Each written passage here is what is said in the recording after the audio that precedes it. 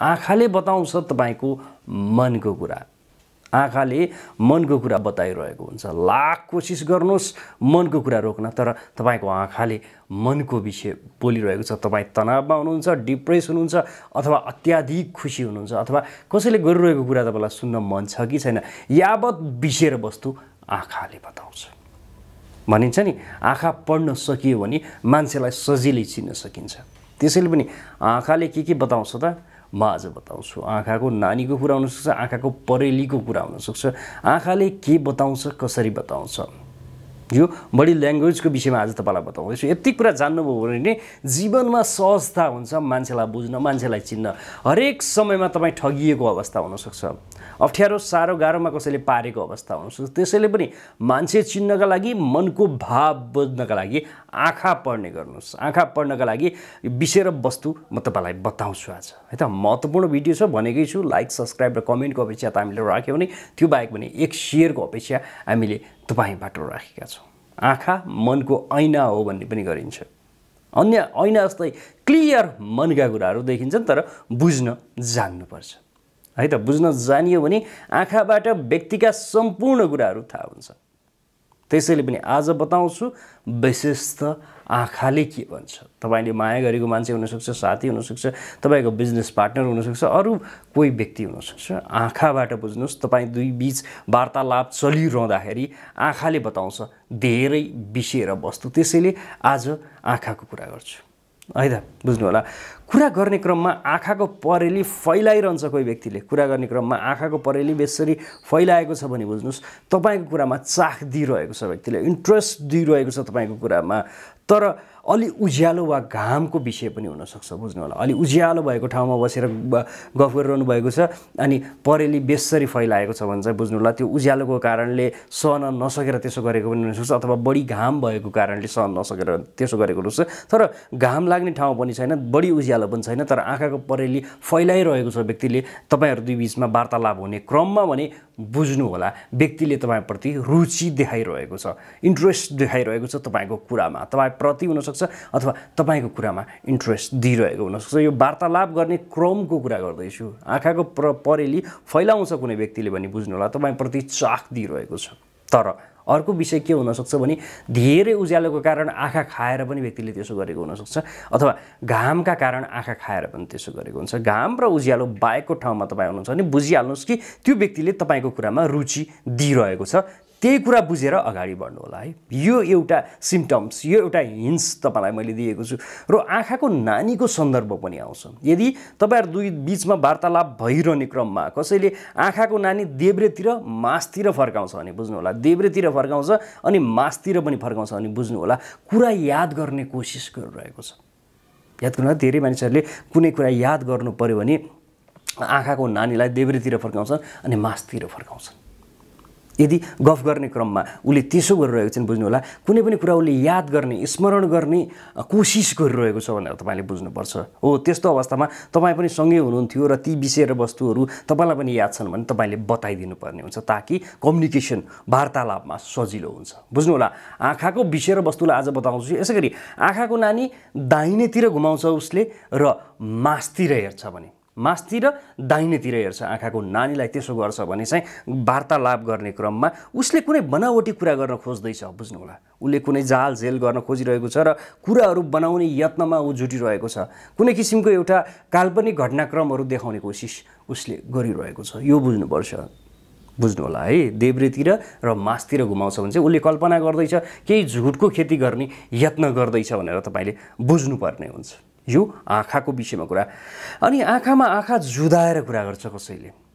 गफ गर्ने क्रममा आँखामा आँखा जुदाउँछ भने बुझ्नु होला उसले गफ एकदमै इन्ट्रेस्टिङ पारामा तपाईँसँग गरिरहेको छ, तपाईँसँग चाख दिएर गरिरहेको छ, अथवा तपाईँको कुरा सुनिरहेको छ भने पनि तपाईँको कुरामा उसलाई रुचि लागेको छ। बुझ्नु होला। रुचि लागेको छ, त्यसैले पनि एकटक तपाईँसँग आँखामा आँखा जुदाएर कुरा गरिरहेको छ। बुझ्नु होला, है त। आँखामा आँखा जुदाउँदा के हुन्छ त यो कुरा पनि बताए। यसै गरी आँखामा आँखा त उसले जुदाइरहेको छ, तर निधार खुम्चाएको छ अनि आँखामा आँखा बेसरी धेरै बेरसम्म जुदाइरहेको छ भने चाहिँ फेरि अघिको जस्तो नबुझ्नु होला। तपाईँको कुरामा पटक्कै रुचि छैन, ऊ आवेगमा छ, रिसमा छ। यो बुझ्नु होला। आँखामा आँखा जुदाइरहेको छ तर निधार खुम्चाएको छ। यस्तो अवस्था हो। वार्तालाप गर्ने क्रममा पनि बुझ्नुस् तपाईसित ऊ रुष्ट छ, तपाईको कुरामा पटक्कै रुचि छैन, तपाईको मतमा उसले मत राख्दैन, उसले तपाईको कुरा विश्वासै गरिरहेको छैन, उसलाई रिस आवेग छ। यस्तो अवस्थामा तपाईले के गर्नुपर्छ?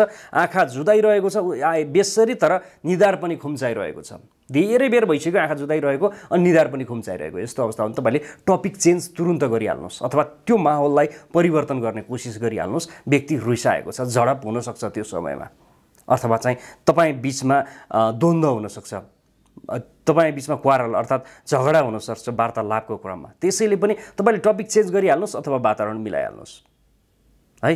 बुझ्नु होला, यदि आँखामा आँखा जुदाउँछ तर निधार खुम्चाएको अवस्था हो भने बुझ्नु होला। अनि यदि कसैले गफ तपाईँ कुरा गरिरहनु भएको छ, व्यक्तिले सुनिरहेको छ तर मात्र भनेर भित्तातिर हेरिरहेको छ, तपाईँतिर ध्यान दिइरहेको छैन भने, यस्तो अवस्था हो भने पनि तपाईँले टपिक चेन्ज गरिहाल्नुहोस् अथवा माहौल परिवर्तन गरिहाल्नुहोस्।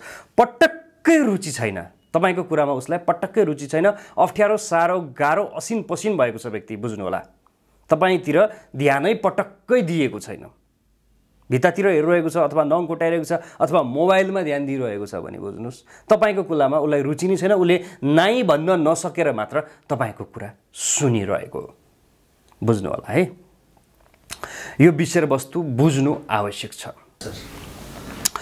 आँखाको कुरा गरे, अब आँखैसँग जोडिएको परेलीको कुराहरू छु। परेलीले पनि, आँखाको परेलीले पनि धेरै भाव, मनको भाव दिइरहेको हुन्छ। यो परेलीको विषयमा कुराकानी गर्छु।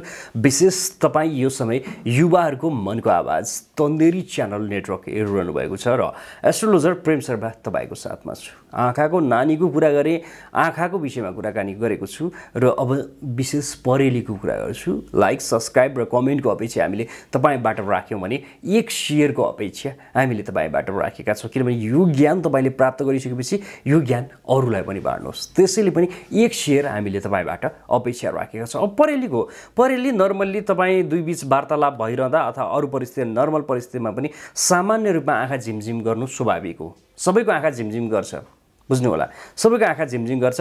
सामान्य झिमझिम सामान्य नै हो। तपाईँ वार्तालाप रहिरहँदा पनि सामान्य कसैले झिमझिम गर्छ भने त्यसको कुनै अर्थ रहँदैन, एउटा एकदमै नर्मल अवस्था हो। तर अत्याधिक मात्रामा व्यक्तिले आँखा झिमझिम गरिरहेको छ भने बुझ्नु होला त्यो व्यक्ति अति तनावमा छ, चाहिने भन्दा बढी तनावमा छ, टेन्सनमा छ, उसको दिमागले बोझ सहनै सकिरहेको छैन। आँखा बढी मात्रामा झिमझिम गर्नुको अर्थ त्यो व्यक्तिले विविध विषयवस्तु हुनसक्छ, ऊ तनावमा छ, उसले त्यो तनावलाई सहनै सकिरहेको छैन। त्यस्तो अवस्था हुनसक्छ। तपाईँसँग गफ गर्ने क्रममा अथवा तपाईँको कुरा सुनिरहँदा पनि व्यक्तिले बढी मात्रामा आँखा झिमझिम गरेर बुझ्नु होला तपाईँको कुराले उसलाई तनाव भइरहेको छ अथवा ऊ तनावकै माहौलबाट आएको छ। अत्याधिक मात्रामा चिडचिडपन, तनाव उसमा देखिन्छ।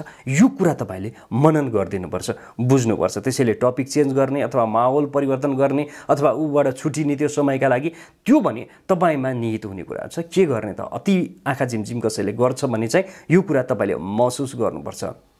र तपाईँलाई यस्तो लाग्यो कि आँखा झिमझिम त गरिरहेको छ व्यक्तिको, तर उसले भित्रबाट आँखा झिमझिम गर्नलाई रोकिरहेको छ भने बुझ्नुहोस् उसले आफ्ना फिलिङ्सहरू तपाईँसँग सेयर गर्न खोजिरहेको छैन, उसले आफ्ना फिलिङ्सहरू लुकाइरहेको छ, तपाईँलाई भन्न खोजिरहेको छैन, तपाईँसँग दिल खोल्न खोजिरहेको छैन।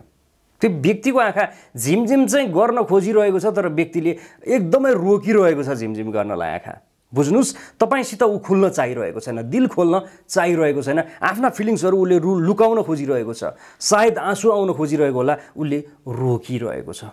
यस्तो अवस्था हो, बुझ्नु होला। आज आँखाको विषय बताएँ तपाईँलाई, आँखाको नानीको कुरा, परेलीको कुरा। आँखाले बताउँछ मनको विषय र वस्तु। त्यसैले पनि आँखालाई पढ्न सकियो भने तपाईँ धोकाबाट बच्न सक्नुहुन्छ।